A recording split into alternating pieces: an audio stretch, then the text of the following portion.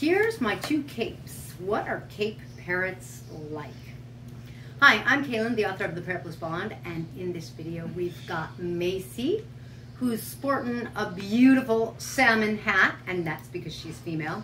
And we've got Quantum, who lost his hat because he's male, and when males get to be somewhere between 6 months to 12 months, they lose that coloring and the species becomes sexually dimorphic, which means that just by seeing that Macy is leaving the video, just by seeing that Macy has that hat, you could see that she is female.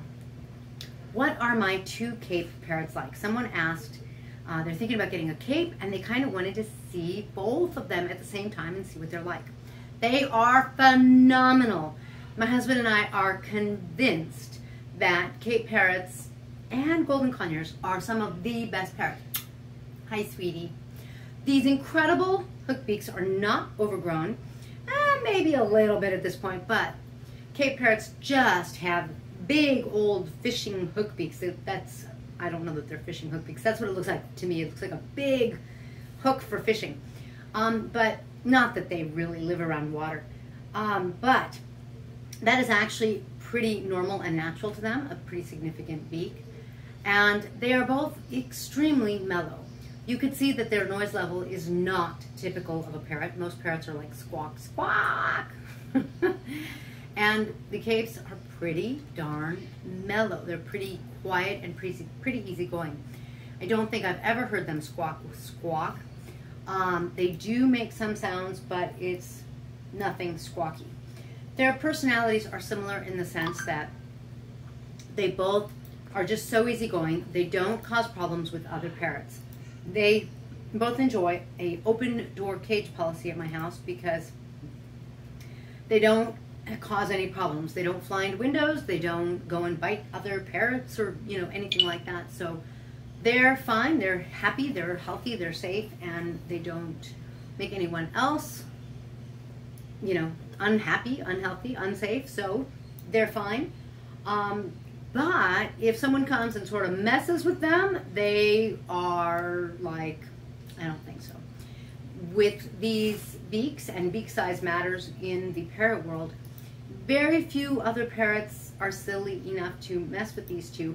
But these two, they kind of stand their ground and sort of are like, yeah, I don't think so. And everybody else eventually goes away without any biting, any blood, any problems at all.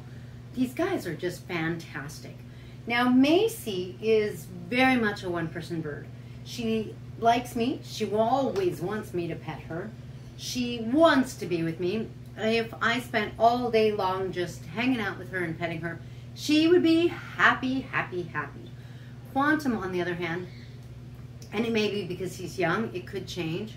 He is so fantastic at hanging out with my husband, at being with me. He flies onto my husband. He loves my husband. But he'll let people hold him. He's pretty fantastic. You heard his noise level just now, actually. And it can be a little higher or louder, but not much. So they're just, I could go on and on about how easygoing they are. They love playing. They're really good at wood. Wood toys are fantastic for them. I am usually not an advocate of plastic toys because I have no way of guaranteeing that a parrot won't bite and swallow a plastic piece, causing problems in their digestive system. And it could cause a blockage, just like the truth is those rope. I love the rope swirlies that they like to sit on, that hang and it's like a curl. All of my parrots love those, all of them. But the rope, you have to keep your eye on it because they bite at it. They love biting at it. It's great for their feet because it's easy on their feet, just like wood would be. But they can ingest that rope and get a blockage in their intestine that either means you could wind up with a very sick parrot or worse still. So I'm not a fan of the plastic toys, but we found a plastic toy. We were given a plastic toy and they love it. These beaks are so good at destroying it. And, you know, when you have a toy, I'm not just going to throw it out. But I am keeping my eye on it to make sure that it's nice and safe for them.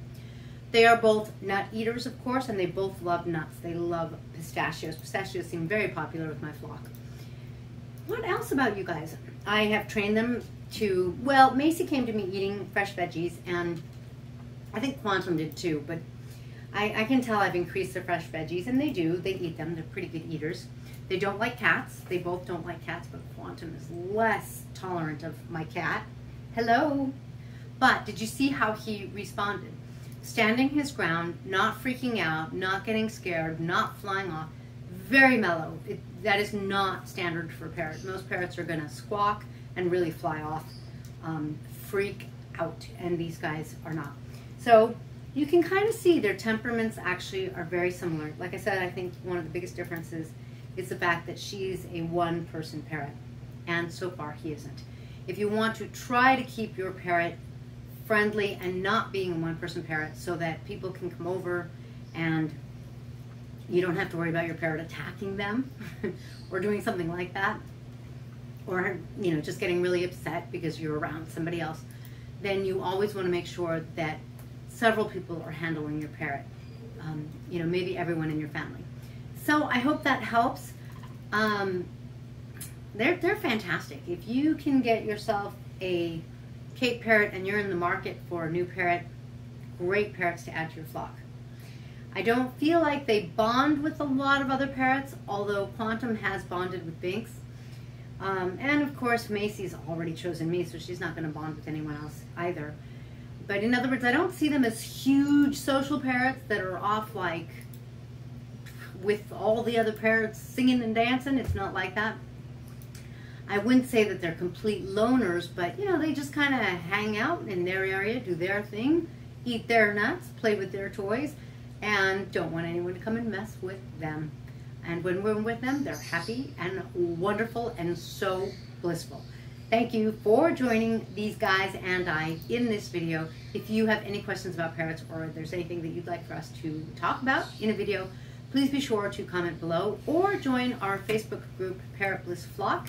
And please post pictures there. Someone posted a video of their parrot, their green cheek conure taking a bath. Yes, I love it. Post pictures. I have a flock, but I just can't get enough. I just can't get enough videos and pictures of parrots. Thanks for joining us. We'll catch you next time.